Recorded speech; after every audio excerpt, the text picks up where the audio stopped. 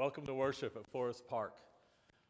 Join me as we sing about God's provision and care in our lives, all the way my Savior leads me.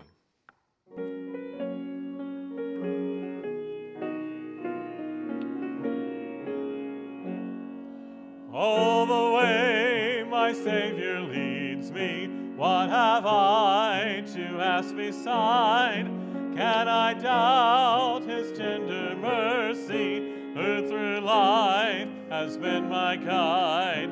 Heavenly peace, divinest comfort, here by faith in him to dwell. For I know whate'er befall me, Jesus doeth all things well. For I know whate'er befall me, Jesus doeth all things well. All the way my Savior leads me, cheers each winding path I tread, gives me grace for every trial, feeds me with the living bread. Though my weary steps may falter, and my soul athirst may be, gushing from the rock before me, lo, a spring of joy I see. Gushing from the rock before me, lo, a spring of joy I see. All the way my Savior leads me, oh, the fullness of his love, perfect rest to me is promised in my Father's house above. When my spirit, clothed immortal, wings its flight to realms of day, this my song through endless ages, Jesus led me all the way. This my song through endless ages, Jesus led me all the way.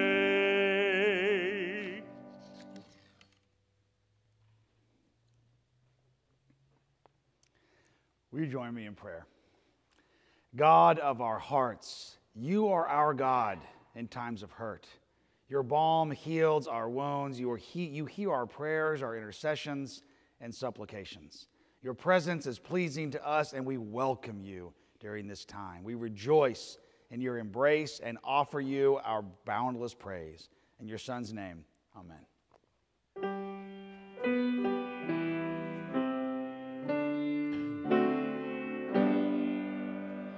Glory be to the Father, and to the Son, and to the Holy Ghost, as it was in the beginning, is now, and ever shall be, world without end.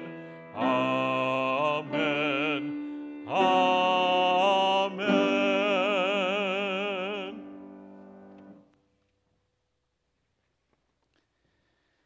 During this time of joys and concerns in the community of faith, I am reminded that earlier this week I attended a planning session for the children, youth, and young adults of the region of Oklahoma and the Christian Church Disciples of Christ. And we were trying to navigate all the different ways that COVID has affected the different ministries and the different youth outings that we plan on a normal year. And just muddling through all of the different dynamics at play while we were trying to plan in uncertainty reminds me of Forest Park as well. As we are continuing to plan in the midst of uncertainty, we all could use each other's prayers.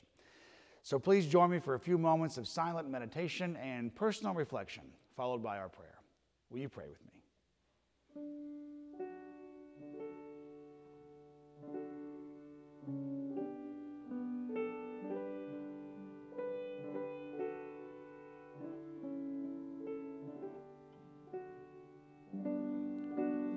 Almighty and wonderful God, we are thankful that you have claimed us as your own. We give you thanks and praise for all that you have done, and offer our prayers and hope for all that you are going to do.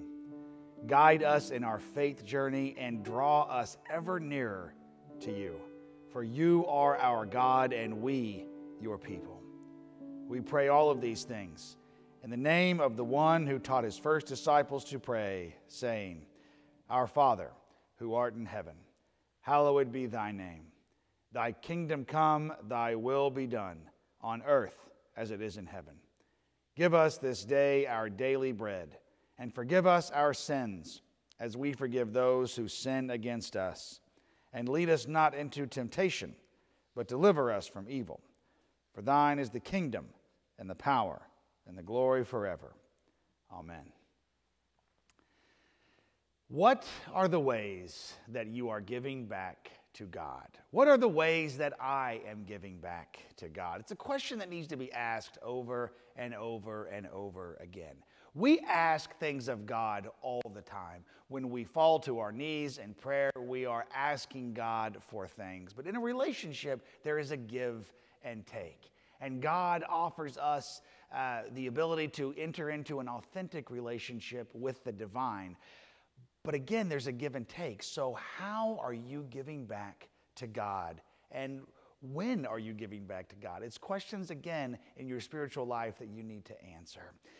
The ways that you can support the ministries of Forest Park Christian Church is Tithely, which is our online option. It's under our offerings tab on our website. There's also the ability to mail a check or drop off cash or check at the church. We will take it all. But again, counting the different ways we are giving back to God is really helpful and a wonderful spiritual exercise. We will now receive this morning's offering.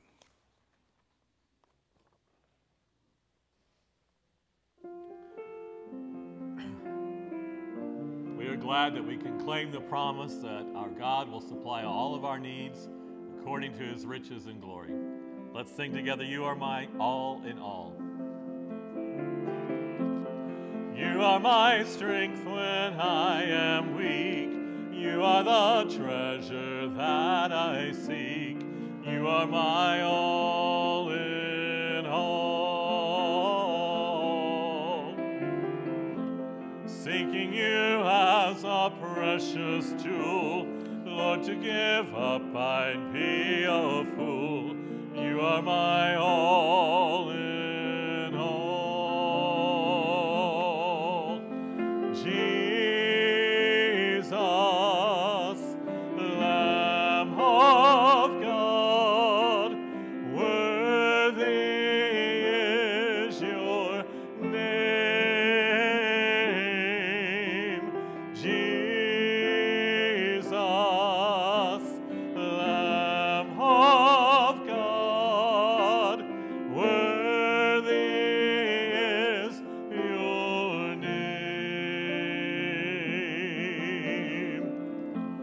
Taking my sin, my cross, my shame, rising again, I bless your name. You are my all in all. When I fall down, you pick me up. When I am dry, you fill my cup. You are my all in all. Jesus, Lamb of God, worthy is your name. Jesus, Lamb of God,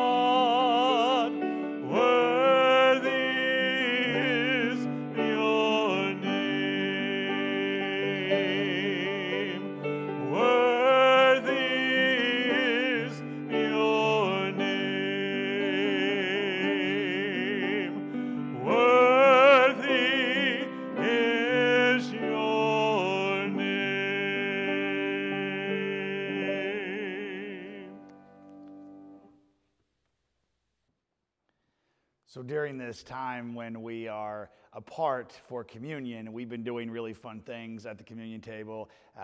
Different things that I like, cakes and cookies and donuts and these types of things. But it occurred to me that this is not my table. This is the Lord's table. And there are times when I don't like what's on this table, but I'm still invited to this table.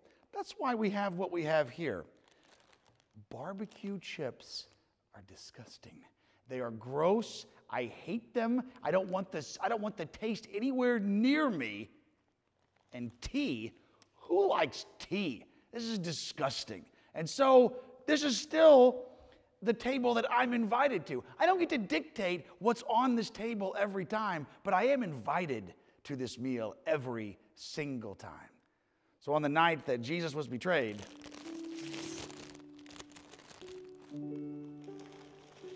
he took bread, blessed it, and he broke it.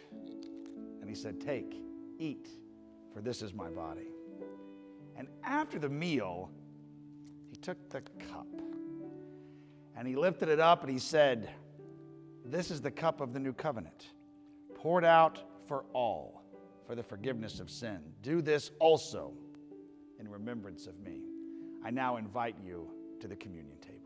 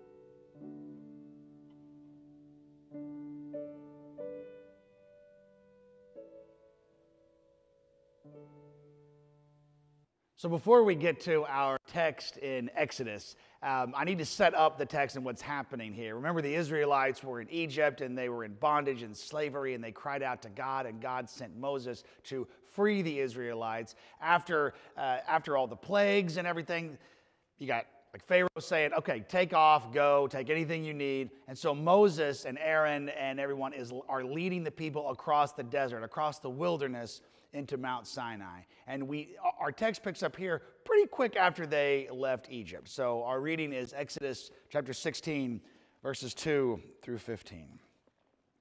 The whole congregation of the Israelites complained against Moses and Aaron in the wilderness. The Israelites said to them, "If only we had died by the hand of the Lord in the land of Egypt, when we sat by the flesh pots and ate our fill of bread.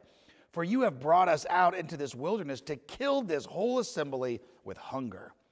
Then the Lord said to Moses, "I am going to rain bread from heaven for you, and each day the people shall go out and gather enough for that day.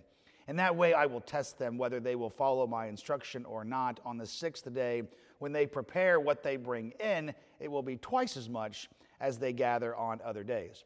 So Moses and Aaron said to all the Israelites, "In the evening you shall know that it was the Lord who brought you out of the land of Egypt. And in the morning you shall see the glory of the Lord, because he has heard your complaining against the Lord. For what are we that you complain against us?" And Moses said, "When the Lord gives you meat to eat in the evening, and your fill of bread in the morning, because the Lord has heard the complaining that you utter against him, what are we? Your complaining is not against us, but against the Lord." Then Moses said to Aaron, "Say to the whole congregation of the Israelites, draw near to the Lord, for he has heard your complaining." And as Aaron spoke to the whole congregation of the Israelites, they looked toward the wilderness, and the glory of the Lord appeared in the cloud. The Lord spoke to Moses and said, "I have heard the complaining of the Israelites. Say to them, at twilight you shall eat meat, and in the morning you shall have your fill of bread. Then you shall know that I am the Lord your God. In the evening, quails came up and covered the camp, and in the morning there was a layer of dew around the camp. When the layer of dew lifted, there on the surface of the wilderness was a fine, flaky substance, as fine as frost on the ground. When the Israelites saw it, they said to one another, "What is it?" For they did not know what it was. Moses said to them, "It is the bread that the Lord has given you to eat."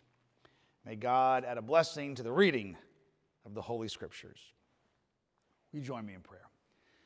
Lord God, may the words of my mouth and the meditations of all of our hearts be acceptable in thy sight, our rock and our Redeemer. Amen. Good morning. It is good to be with you in whatever way and whatever day you are connecting with us this time.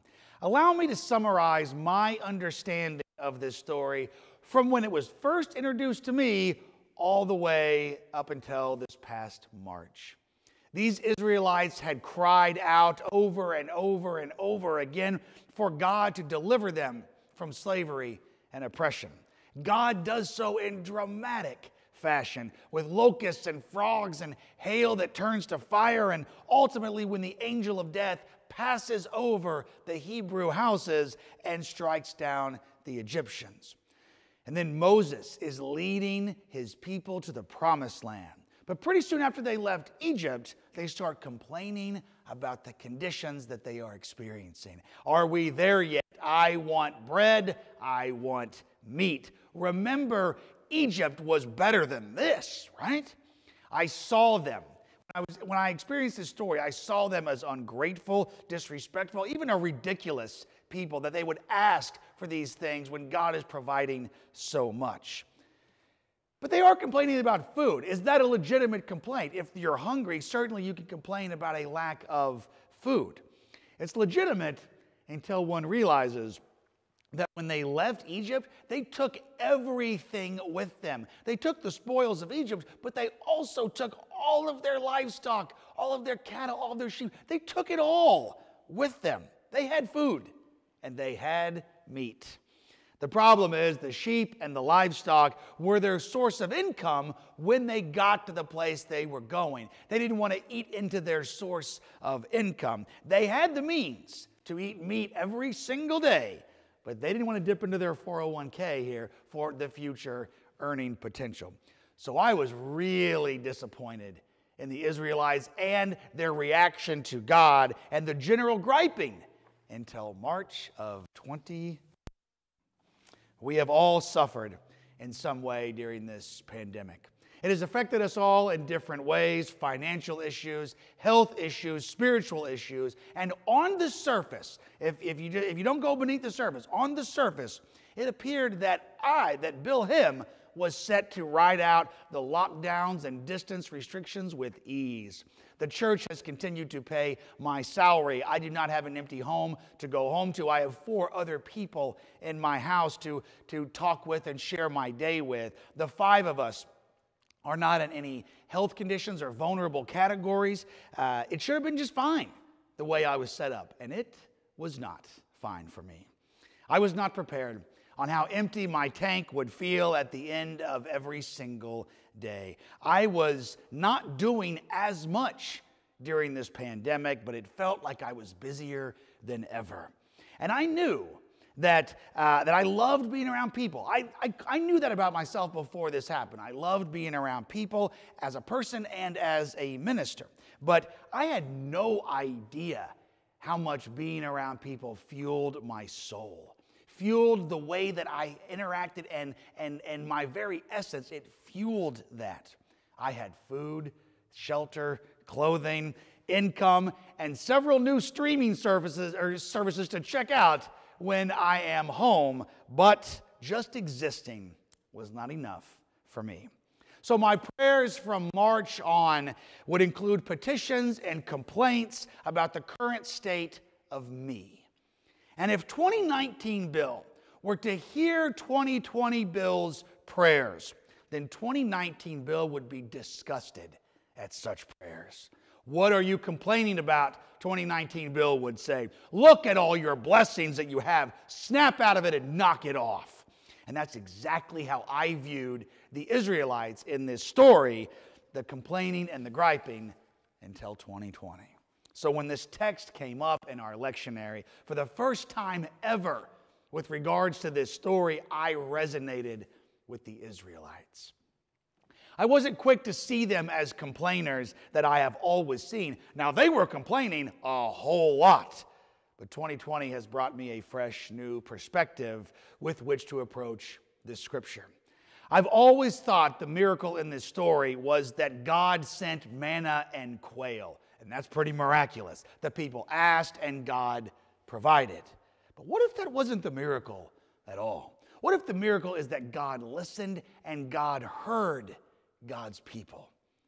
When you are in the throes of depression or grief or loneliness or despair, the most powerful thing that someone can do for you is hear you and see you. Sometimes it is so powerful when someone takes the time to listen and to hear what you are going through. The people went to God and God listened. God heard them. I don't think manna and quail were part of the original plan. I really don't. But God had rescued and redeemed Israel, and they were on their way to Mount Sinai, but the people of Israel called out to God and said, "Help us more." And God didn't dismiss their complaints as frivolous, like I wanted to do. God heard them and responded, and in doing so, God continued to form and solidify God's relationship with Israel. The reason I thought the Israelites were being disrespectful was because they were being negative in the way that they were approaching Moses and Aaron, and by extension, God. As a kid, the God songs that we sang in church were all positive. They were all heaping praise on God. The prayers we prayed in church were all positive. God, you are awesome. God, you are the best. There is none like you. I am not worthy to be in your presence. But have you looked at some of the songs from the Israelites? We have 150 psalms in our holy book, and many of them are songs to be sung, and lots of them are complaints. Do not hide your face from me, O God. God, where are you in my times of distress? I am surrounded by my enemies, and I don't like it. God hears those as much as God hears our praise and our joy. We have a God that hears us and knows us and invites us, warts and all, into a relationship with the divine. And in doing so, God sees and hears us, and we are not alone. But that is not enough for the relationship with God. God has also provided the ability for us to enter into authentic relationships with each other, thus furthering our experience of the different manifestations of the holy. It's exciting to think about that. We get to experience what God extends to all of us is authentic relationships and hearing one another. There was a friend of a friend, actually, this friend sent me a shot of a Facebook post that his friend had made, and this is a friend in California. It's a woman on the West Coast who felt called by God to help serve and the victims of the fire. She wanted to provide something for these victims. So she found a distribution site that handed out clothing and food and these kind of things, and she volunteered at this distribution site. These people that were coming in from the fires had lost everything. Everything except for the shirts that are on their backs. And very quickly, though, this woman understood something that she didn't understand before she walked into that distribution center. While they were providing the necessary items to survive, almost every single person in there came in, needed something more. They needed to tell their story. They needed to be heard. Look at the pictures, the one man said, as he showed her his phone. Look at the picture of my house burning. And the house behind that is my neighbor's house. Now, my neighbor made it out as well. She's 90 years old. Can you believe that? Another one said, I walked for a mile before I found my dog, and then we could go. The first 20 people that she encountered by handing out clothes and food all told her some version of their story. She was humbled and moved and right where she needed to be.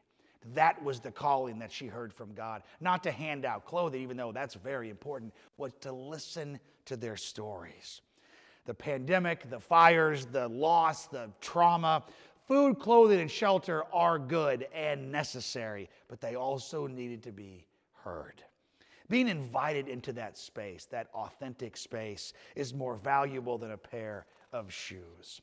And because of my profession, I'm invited into people's stories all the time. And I can tell you that there are few things that touch me more than being invited into someone else's story. In seminary, I was terrified to enact pastoral care. I had no idea what I was doing, and I really didn't take a lot of classes on it, and so I was not prepared to engage in pastoral care after I was ordained, but it has become one of the most rewarding things that I can do.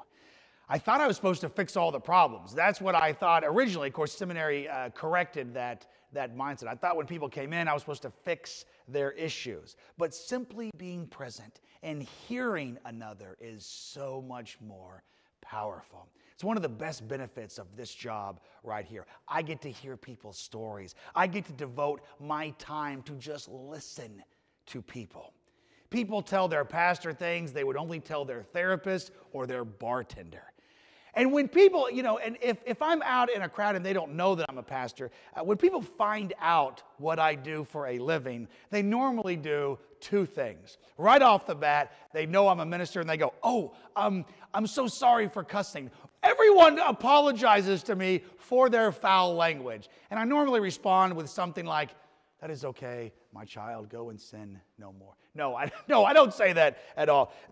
Again, they apologize for that, and then invariably, most of the time, if there's enough time to talk, they launch into their life story.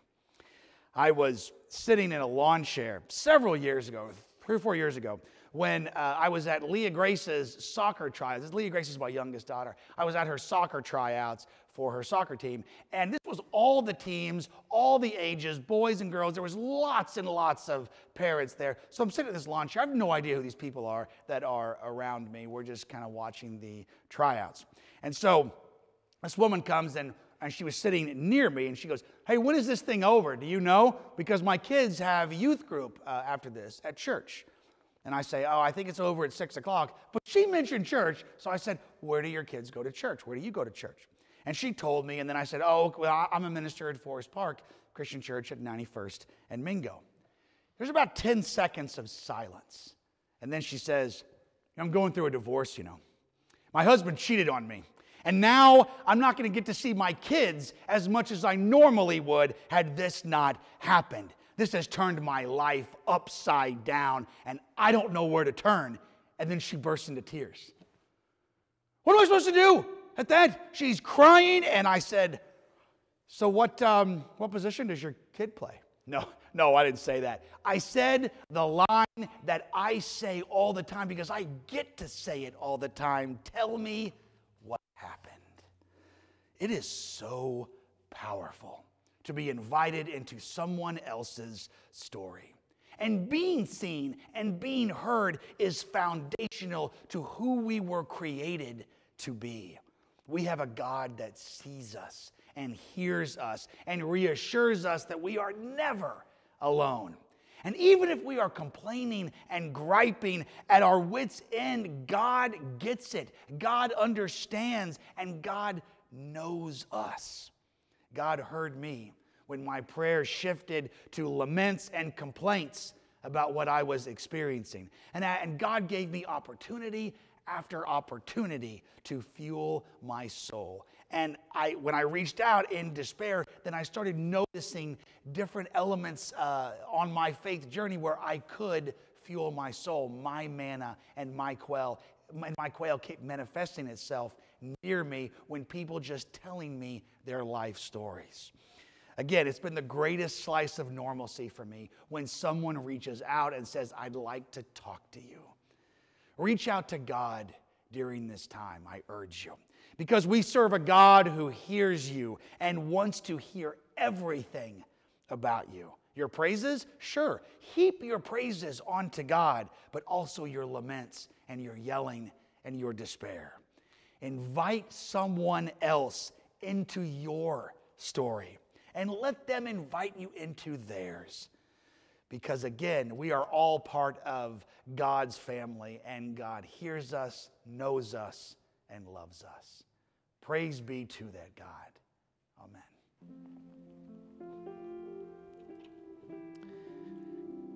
Folks, we serve a God who hears us every single time, and encourages us to hear one another, that the authentic, beloved community might be formed around understanding, love, and compassion.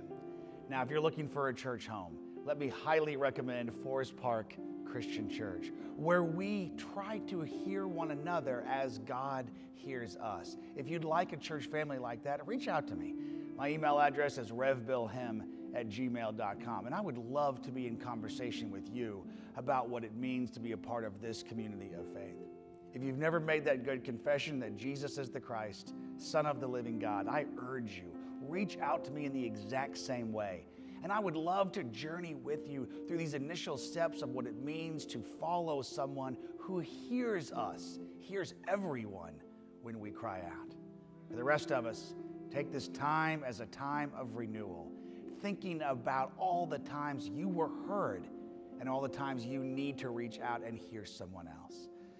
With these thoughts, please join me in our benediction prayer.